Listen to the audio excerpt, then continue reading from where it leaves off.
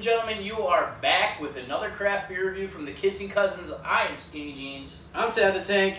You should already know our social media, but just in case you don't, check out our Facebook page, which is probably where you found the link to this, to our YouTube, Off the Tap.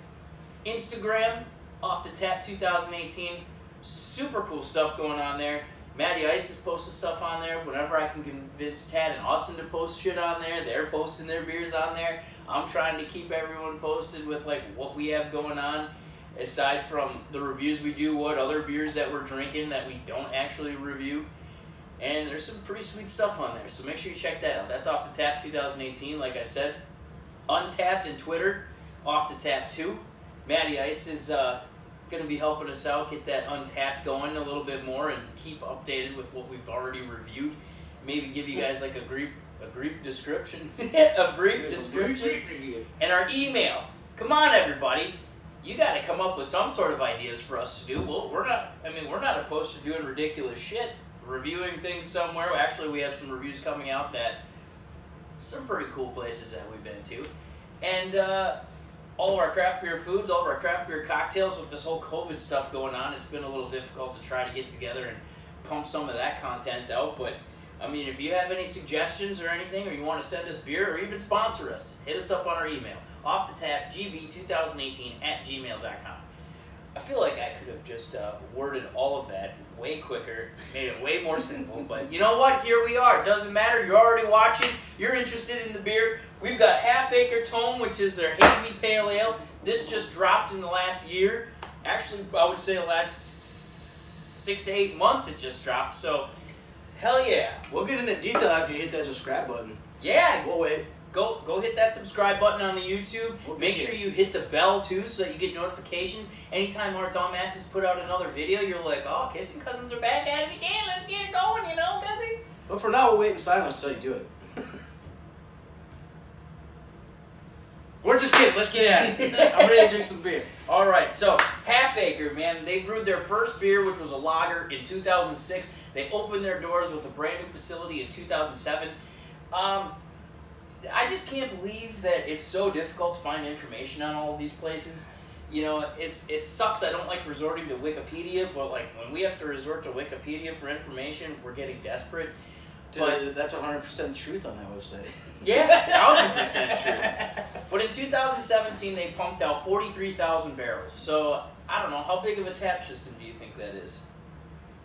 Or barrel system? Yeah. How many did they pump out? 43,000. 43,000. And it depends on how much they're brewing, honestly. Yeah. You could have a 15-barrel system and still get that if you're brewing constantly. Right, you have something smaller, as long as you keep production moving. Right. So honestly, it doesn't say much about how big their system is. They have 2 locations in the Chicago area, and originally when they started brewing, they were contract brewing from a place in Wisconsin. So I mean, there Chicago goes again. Can't do anything without us. I'm just playing. They're fully sustainable.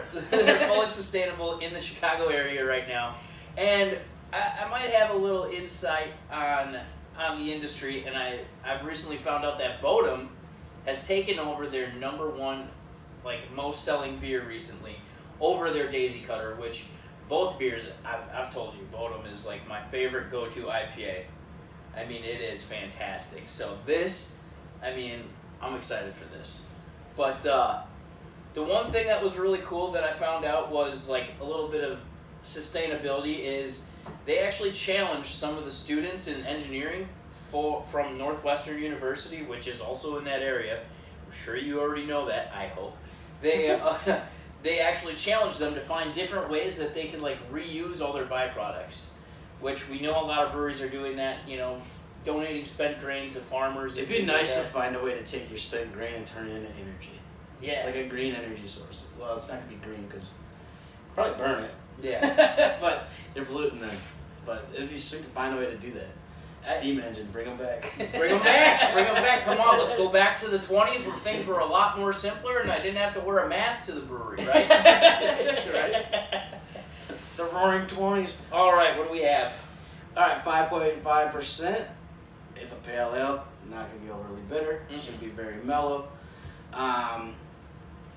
It actually says they use like 4 different hops in here, which is kind of weird for pale ale. Normally you get like 1 or 2.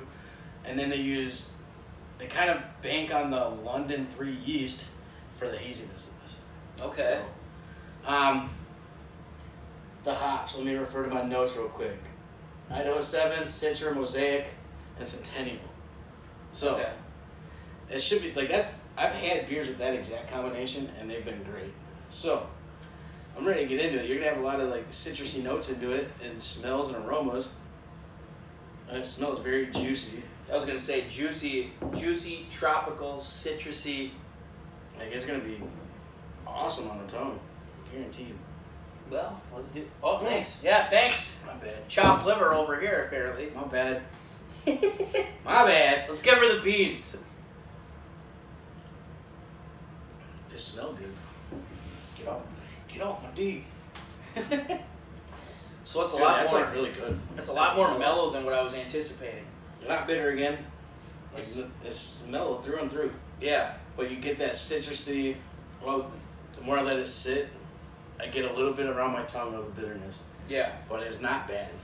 So I'm gonna say probably intermediate for this bad boy, like just because it does have that bittering in it. Mm-hmm. More than the last one that we've done. Like it's got some bittering to it. A lot more than the. Yeah, we recently just did Able Seed House's Modern Chemistry, which is also a hazy pale ale. Yeah, and this one has a little bit more bitter. It's definitely more bitter, especially the more that I drink it. Yeah. But it's not as juicy. But the hops are completely different from that beer as well. Yeah, that one only had 2. It had It was like New Zealand, Montica, I think it was, and American Azaka. Isn't that like it? Yeah. I've had like straight Azaka beers, and that hop profile is just weird for me. I don't know why. It's different. The one that stands out is the Azaka craze from Anapee Brewing. We've done that review too. Go check that one out. That hop profile, I just don't know what it is. Like it's different to me. It's confusing. Yeah, because when you have it alone in a beer, I'm like, this is like something I've never had before. Yeah, it is. But I don't mind the bitterness because it kind of reminds me of an IPA. Yeah, and it's, that's what I'm saying. Like intermediate, like this would be a good. Like, I'd put them in order. I'd go the last one we reviewed with the from Able House, from Able House, and then this would be the next level to get to an IPA. An IPA. Like this is probably a step down from what your basic IPA is gonna be. Yeah. Probably I wouldn't even say you're gonna go from this to what's the one? Sierra Nevadas. You're not gonna do that. No. Because you're gonna need something a little less bitter. So, man, I gotta say intermediate. Yeah. Mm-hmm. You agree? Yeah. Straight down the middle. Like I wouldn't recommend it for a beginner. Not a beginner, no. Because they're gonna get turned off just by the citrusy hops. If you are smell a big IPA fan like both of us are, and you're looking for something a little more mellow that's just not something to drink throughout the day. Yeah, where you're not like, oh my god, this is just too much. This is perfect. It's a 5.5. Like you could drink them for a while without getting hammered. Right. Like we've been drinking a lot of doubles and like New England's and just things that are like 7-8%. It's like, dude, I'm wasted. Yeah. Well, look at us yesterday. We passed out pretty early last night. I think we were done at 10. Yeah. We were like, man, the count. We didn't even feel drunk. It was just, wow, this is catching up with us. We just got tired before we got drunk. That Gorilla Juice got us, man. It was a 16.5% stout. Dude, killer. Yeah. I like this. I'm definitely buying it again. Yeah, it's good. I know we don't usually say good or bad things about breweries that we review because we try to give it straight, but and neutral. I haven't had anything that Acre puts out that was bad. Every beer I've had from them has been fantastic. This is my first one. Well, actually, no. I think you had the Reaper. The Reaper's good. The original Reaper, yeah. The original Reaper was great. All right, ladies and gentlemen, keep her tuned.